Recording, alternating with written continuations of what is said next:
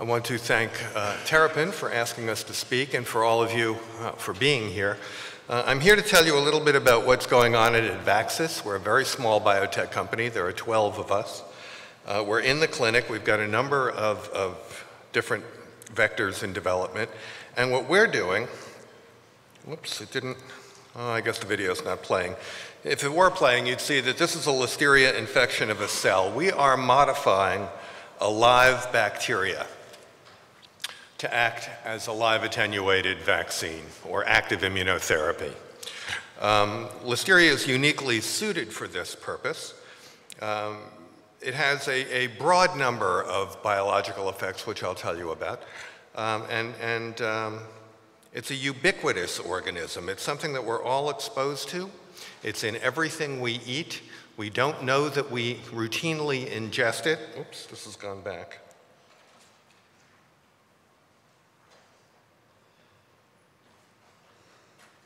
There we go.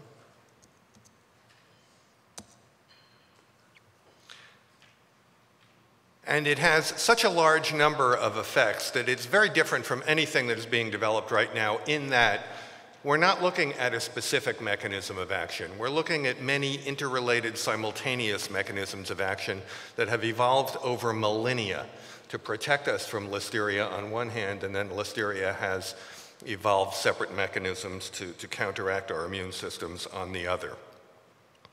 There is a fear of Listeria because it's a potentially fatal pathogen, but it is a very rare disease. There are fewer than 800 cases in the world literature over the past 50 years or so. The risk groups are very well defined. Lateral transmission does not occur. The only way you get Listeria is to eat it. And the skin is an absolute barrier. It's not aerosolized. There are 3 risk groups of people who get Listeria disease. There are immunocompromised people. This is the young and the elderly, AIDS patients, transplant patients, and the like. There are people who have been exposed to processed food that has come out of factories in which there is a Listeria bloom. This is the unlucky model.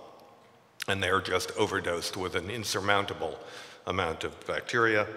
And then there are very sick patients receiving glucocorticoids, and glucocorticoids are a known risk factor for Listeria. Aside from that, normal people don't get Listeria.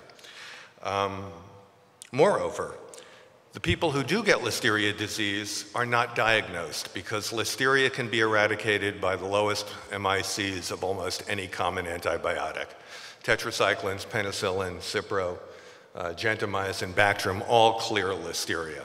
So the people who get Listeria disease are not diagnosed or treated appropriately. The first generation strain we developed, because we were obviously concerned with safety, was very highly attenuated, and attenuated to the point where it's cleared by SCID mice. So even mice that lack effective immunity can clear Listeria and prevent disease. The second generation, which we're bringing to the clinic this year, in this publication from 2009 we showed, is cleared by gamma knockout mice. And so the first obvious question to ask and answer with respect to Listeria is, can it be used safely? And the answer is yes. I'm going to touch upon a number of the things that Listeria does. I feel quite certain in saying that I don't know all of the things Listeria does, but one of the things that it does is that it is probably the strongest known, or one of the strongest known adjuvants that exist in nature. It's an extremely strong innate immune response, but it also cross-presents. And so it is a very strong adaptive immune stimulator, stimulating both arms of the adaptive immune system, creating both CD4s and CD8s, and I'll go into a little bit of this later. But it's interesting to note that of all the things being used in the clinic right now, Listeria is the only agent that induces both adaptive and innate immunity, and so you don't need GM-CSF, you don't need IL-2 or an exogenous adjuvant. Listeria is its own adjuvant. There is, when you study this bug, a breakdown of what is truly innate immunity and what's truly adaptive immunity, and they do become one as you study the microorganism. A novel attribute of Listeria is that you get a very profound effector memory, central memory also, consolidating within hours.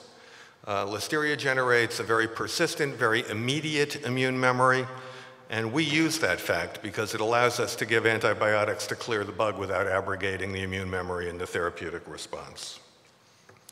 Listeria alters the tumor microenvironment. We've published 4 times on a diminution of regulatory T cells in various models, including HPV, HER2, PSA, and other models. And we've recently published to show that Listeria will result in a decrease in MDSCs, myeloid-derived suppressor cells, and effects on those that persist. Listeria has a very profound effect on the local disease environment. Interestingly, when Listeria infects cells, those cells get attacked by the immune system and they're killed pretty quickly. It is the bystander cells that do a lot of the immune stimulation. Listeria has the ability to release reactive oxygen intermediates from infected cells, which feed back upon adjacent epithelial and other kinds of cells, causing the bystander cells to release large amounts of cytokines and chemokines. So there's a lot of indirect effects here. Listeria will stimulate the marrow. It causes the development of an increased number of myeloid precursors. It shifts marrow metabolism to make more immune cells. It also causes immune reserves in peripheral parts of the body to become activated and to become terminally differentiated effector cells, the Kupffer cells in the liver, the spleen cells, and various cells in nodes. So Listeria has the effect not only of stimulating an innate and an adaptive immune response, but it also increases the level of immune surveillance by causing the activation of immature immune cells and shifting marrow metabolism to make more immune cells. It stimulates chemotaxis and the extravasation of activated cells from the blood and into tissues. I talked about some of the intratumoral effects. There are many more to talk about. Listeria induces epitope spreading, so that if you direct a vaccine at antigen B, you can in fact stimulate immune responses against antigen C, D, E, and F. And I'll talk about that a little bit in a minute.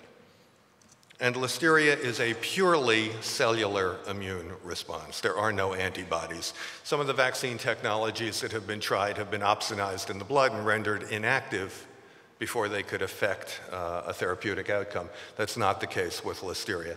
So while this is a really busy slide, the point I really want to make is there's a lot going on here, and it's not just one thing. I'm not going to go into all of this other than to say that because of its food pathogenicity, Listeria is probably the most well-studied immune stimulating agent that we have. It is the basis for a lot of research. It has been used as a tool to tease apart the cellular immune system, and everybody knows that Listeria has profound cellular immune effects. These are some of the innate immune effects that have been found to be associated with Listeria. It strikes me that the name of the game is pattern recognition and changes in the local tissue environment in response to changing patterns. And that's what Listeria does very well. It influences the pattern recognition, pathogen-associated patterns, danger-associated patterns within the local tissue milieu and enables the tissue milieu to respond very quickly. Listeria is ordinarily phagocytosed. 90% plus is broken down in the phagolysosome. It stimulates CD4 cell, goes into a class 2, type 2 mechanism, stimulates CD4 cells.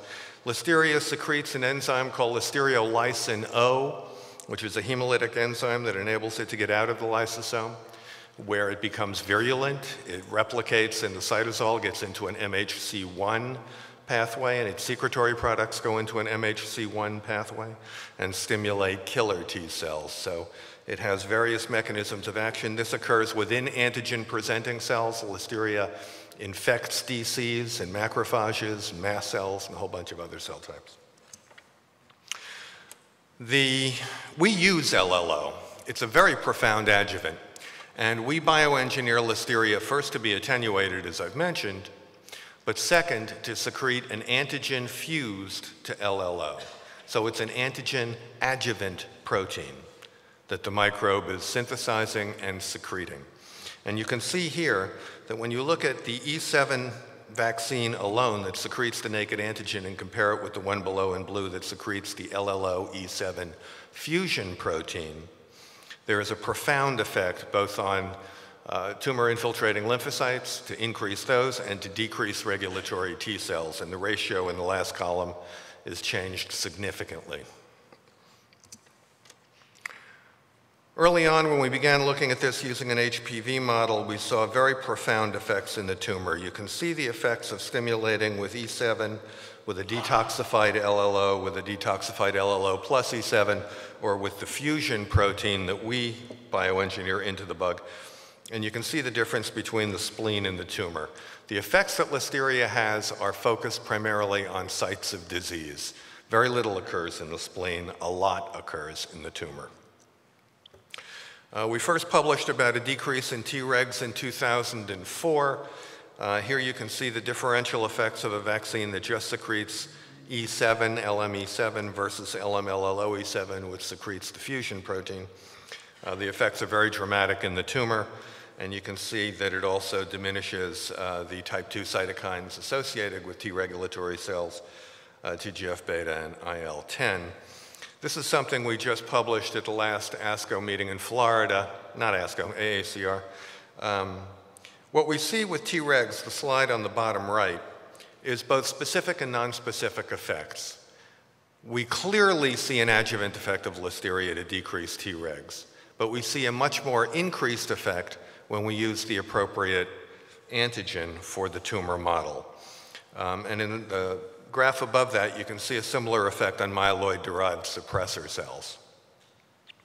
So it appears as though Listeria has the ability to diminish both Tregs and MDSCs, and according to Dr. Gabrilovich recently, tumor-associated macrophages are basically grown-up MDSCs. And so it may be we may have an effect on all of the cell types that inhibit the immune system within tumors. If you then look at the MDSCs that persist after Listeria treatment, what you see is that the blue line are naive lymphocytes added to an MDSC culture, and you can see that they're suppressed. Every replication, second generation, third replication, there are fewer T cells. However, if you look at the reddish line, which are animals treated with our Listeria vaccine, you can see there is less suppression of the MDSCs as a function of Listeria treatment. And this occurs after the numbers of MDSCs are reduced. We see this in tumors. We don't see it in spleen. We don't see it in draining nodes. It's another tumor-specific effect. Listeria gets into tumors. It gets in because it can get through the membranes when we give it IV, but mainly it gets in because it's carried in by infected macrophages and other DCs. Going to some in vivo data, this is a model we've used a lot. These are transgenic and normal animals with TC1 tumors, HPV tumors. They're dosed on day 7 and day 14. The solid symbols are the control animals, and they progress rapidly. Most animals become tumor-free very shortly, including roughly half the transgenic animals. And if you take the animals who are tumor-free and you re-inoculate them with tumor cells, they do not grow tumors again. This is the same thing in an HPV model, in a HER2 model. HER2 was too big to put in Listeria. We broke it up into 5 different fragments. We made 5 different vaccines. All of them worked. Internal epitopes worked. External epitopes worked. This was a big surprise to us. We then took all of these different effective class 1 epitopes, cut them apart, put them back together again in a chimeric antigen, made a vaccine directed against that chimeric antigen, and tested a couple of those chimeric vaccines in the clinic. What we found here, we published a couple of years ago, is that in a transgenic HER2 model, what you can see in the blue, with the blue triangles is that over a 52-week observation period, roughly 30% of these transgenic animals never develop tumors. And I don't think anybody else has reported that to date. This vaccine this is a pulmonary metastasis model. You can see the difference between experimental controls in lung mets. This is a CNS model, which we gave HER2 containing tumor in the brain. You can see that an IP peripheral injection of the vaccine, actually two injections of the vaccine, had a protective effect in central nervous system. This is some radio data coming out of Montefiore. We'll be hopefully developing this with the RTOG, the Radiotherapy Oncology Group. The upper two lines are controls. They're naive controls as well as a positive control with an irrelevant vaccine. The middle two lines are radiotherapy alone or vaccine alone, and they both work somewhat. The dashed line is the putative added effect, if you were to take the two middle lines and add the efficacy together. And the bottom is what we see when we add the vaccine and the immunotherapy, and the radiotherapy together. And this is something that, as I said, this vaccine will hopefully be in the clinic by the end of the year, and we'll be working on this with some of the collaborative groups at NCI. I had talked about epitope spreading. This is a model in which we gave a vaccine directed against, two vaccines actually, directed against either the E1 or external fragment or I1 internal fragment of something called FLK. FLK is VEGF receptor protein 2. So this is a VEGF model. We gave HER2-containing tumors. We gave the anti-angiogenic vaccine, but we looked at the response to HER2. And we saw that by giving a Listeria vaccine directed against FLK, we generated an active immune response against HER2. And then when we looked in the tumors, we saw that both in wild type and in transgenic animals, these tumors, these T cells to HER2 that were stimulated by the FLK vaccine were in fact migrating into the tumors and appear to be efficacious. So, and we've shown this, by the way, with another tumor model as well, actually a ubiquitin-related antigen. And so it seems pretty convincing to us that you get epitope spreading with live Listeria vaccines. We've been able to break the cold chain. This is a dried formulation. By the way, I should mention that this is a live replication-competent bacteria. So when you make the vector, when you have an attenuated bug that secretes the antigen adjuvant fusion protein and you're ready to take it to the clinic, this is a bug that replicates. So if you have a culture medium, you can make more bug. It's very inexpensive to make, and now that we figured out how to dry it, it's very distributable. So it has a lot of attributes. I talked about the speed with which memory formation occurs in Listeria. This is some work that goes to that. And what you can see on the right-hand group of graphs are T cell curves, T cell expansion and contraction curves, when animals either were or were not given antibiotic at 24 hours. And you can see there's no difference. T cells expand and contract at approximately the same rate whether animals were given antibiotic at 24 hours or not. In the graph on the right, it shows some of our data in which we can show that an HPV vaccine will knock down tumors and the control, naive animals, will not have an effect. But it doesn't matter in terms of the tumor response whether you give ampicillin at days 3, 4, 5, 5, 6, 7, or 7, 8, 9. And so we routinely give antibiotic. I don't know that we need to, but it's prudent to do so, and certainly the regulators feel more comfortable with it. After every dose of Listeria, we give the antibiotic. In all probability, it's not needed, but that's where we are today.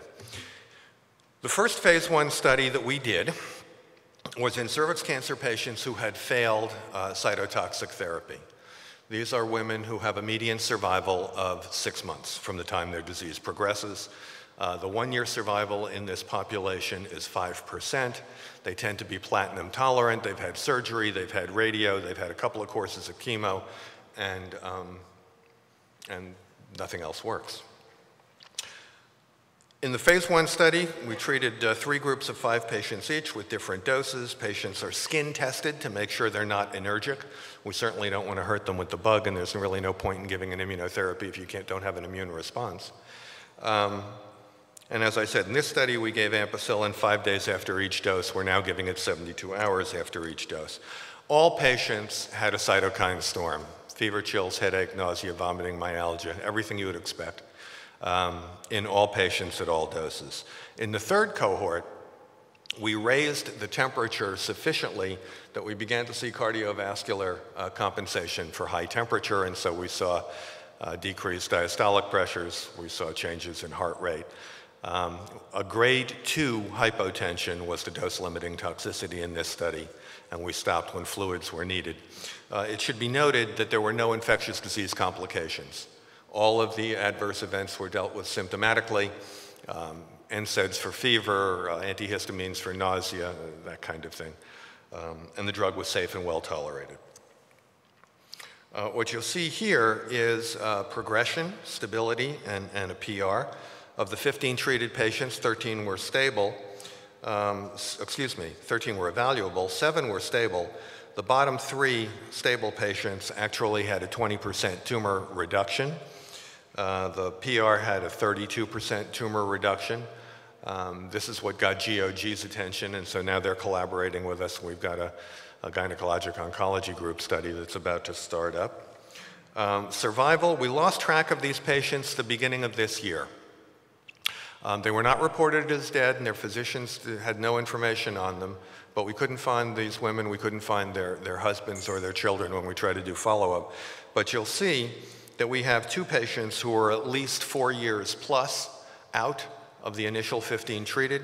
The median survival in this study went from a historical 180 days to 347 days in our hands, and the 1-year survival went from 5% historically to 50%, 53% in the phase 1 study. And so this was unexpected efficacy. I had looked at this actually as a very debilitated patient population to be able to make a strong safety statement in. I was surprised by the efficacy. The patient who was a PR did so well that they gave her additional chemotherapy. Now this is a woman who had already failed radiotherapy and failed 2 courses of chemotherapy. There was no reason to believe that additional chemotherapy would be useful. Historically, it's not. In this particular case, she responded. She became a CR with all labs within normal limits and a performance status of 100%. And she persisted that way for well over a year before her disease recurred. Currently, we've got 4 trials going on in the clinic. There is a cervix cancer trial going on in India, much like our phase 1 study. There's a SIN trial, cervical intraepithelial neoplasia, which most of us call cervical dysplasia. And that's a multi-center trial going on in the US, and we're paying for both of those. But we've been very fortunate in being able to attract collaborators who have helped us with the clinical program. The NIH and the Gynecologic Oncology Group is starting up a cervix cancer trial in the US, a multi-center trial that'll be going on at a lot of institutions. And CRUK, the British philanthropy that funds cancer research, has funded a trial in oropharyngeal head and neck, that head and neck cancer due to HPV. And that should be starting shortly. We're shipping drug for that now. We're also doing a veterinary study utilizing our HER2 construct on osteosarcoma in large dogs. It's a very interesting model because it's a companion animal model. It's a clinical trial of dogs who live at home and live in our homes and live with us and eat similar kinds of foods to us and are being treated as clinical trials patients. So very relevant to what we're doing with HER2 and osteo. The PSA and the HER2 vaccines are being made under GMP conditions right now. We're doing the toxicology for INDs, and we hope to have them in the clinic by the end of this year. We have an additional, I don't know if I have it, no I don't. We have an additional roughly 12 vaccines in various stages of development, including carbonic anhydrase 9 and WT1, survivin telomerase, and a whole bunch of others. We're also developing the antigen adjuvant peptide as a peptide vaccine independent of Listeria. This is a real overlooked area, in my opinion, of immunology. I mean, we all believe in immunology because we know what it can do in infectious disease. And in fact, it does that with Listeria. And by making antigens look like they come from Listeria, we've been very successful so far. So thank you very much.